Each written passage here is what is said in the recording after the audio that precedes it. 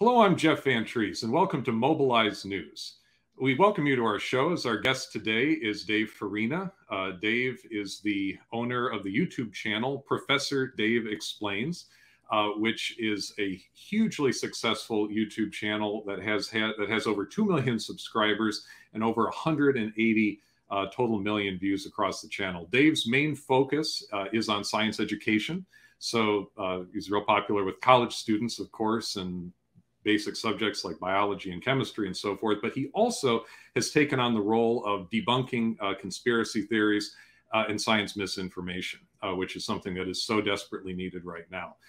So Dave, can you tell us a little bit about your journey and how you've come up with this winning formula at explaining relatively complex science subjects to everyday people and helping them understand the truth, which is something that as scientists, of course, that is our job, is to get to the truth. So can you tell us a little bit about your journey and why you're so passionate about science education?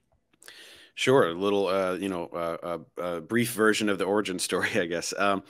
I studied chemistry and then in college, and then continuing on in my 20s, I pursued more knowledge in chemistry in grad school, and found that teaching chemistry was just a good way to make income as I was pursuing music and other opportunities.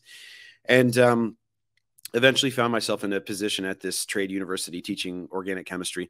And so for about 4 years, I developed my own curriculum there, and had a set of lectures that I was really proud of, that I thought was very effective in teaching introductory organic chemistry.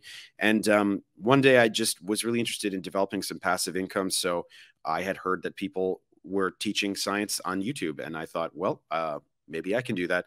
And so the first thing I did was I delivered my OChem lectures to camera. I went in my wife's office, and I had my whiteboard, and I just wrote on the I basically just taught class like I normally would. And made a little branding and a theme song and things, and and made a YouTube channel. And I was actually really pleasantly surprised with the feedback. OChem students around the world were very happy with the content and wanted more.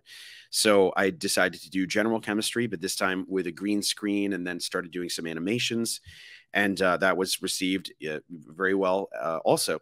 And from there, I just kind of became addicted. So I started to branch out into as many topics as possible. I started to, first I branched out into anything that I have a knowledge base in. So I also studied a little bit of biochemistry, molecular biology, physics, math, astronomy, things like that. And then as the channel grew even more, I started to hire writers for other topics. And now I've branched out into, about 24 different topics, primarily in science, but also even going beyond science.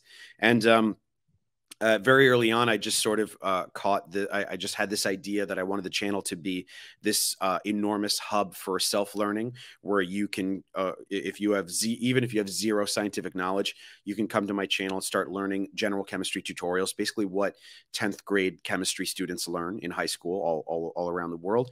And then from there, build up your knowledge and go into any area. And now I have stuff in immunology and geology and other topics where you need some core knowledge, and you can develop your core knowledge and build up to all of these other topics. And so that's what I've been working on this is about 7 years now that I've been working on the channel. And then the separate thread here that you mentioned is that around 2019, I got sucked into sort of the debunking realm, which is another facet of YouTube. You have a lot of channels that, like Khan Academy, just give these tutorials for college students to do well in their classes. But then there's all this content that addresses scientific misinformation. And I quickly found out how passionate I am, and probably how adept I am as well at this particular kind of content. I found that I have a knack for it. And I became very interested in sort of the sociology of how the public perceives science. Where I became fascinated with trying to understand what the public thinks about science. What do they like? What are they interested in? What are they not interested in? What are they understanding? What are they not understanding? When there is a gap in understanding. Why is that gap there? Right? What are the nefarious influences present that are trying to promote ignorance and capitalize on it? What are their strategies in doing so, and how can I try to disarm that? And so I've since 2019, this other aspect of my channel has grown, where I'm tackling. It started with flat Earth. I got sucked into it via an interaction with some flat earthers, and so I debunked flat Earth a lot.